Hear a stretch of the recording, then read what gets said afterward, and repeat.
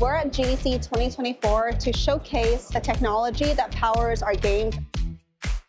From all of our experience building social mobile AR games like Pokemon Go, Peridot, Monster Hunter, we've brought all of these tools and insights to developers so they can make their own augmented reality games.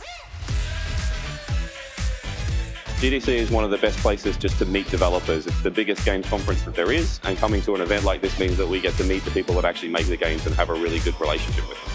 I think it's a great showcase of what developers can do with the Lightship engine. Here today we are running the Niantic Drive, which is a multiplayer AR shared game. So we make use of the multiplayer module of Lightship AR Cam. There's so much amazing stuff. I'm really excited about the XR MR space. Dude, do you see that? Do you see that? That's innovation. That's amazing. Really excited about the interplay between headset and mobile. I'm really excited to see how developers are going to build experiences that are cross mobile and headset.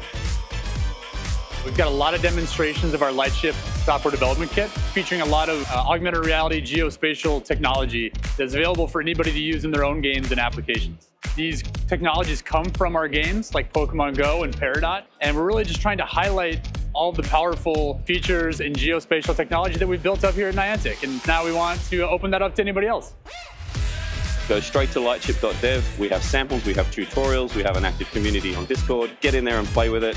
What I'm most excited about is really the companies that are finding ways to use Lightship for really what it's great at, which is getting people out in the world and, moving. So I'm really excited about it. You should try it out.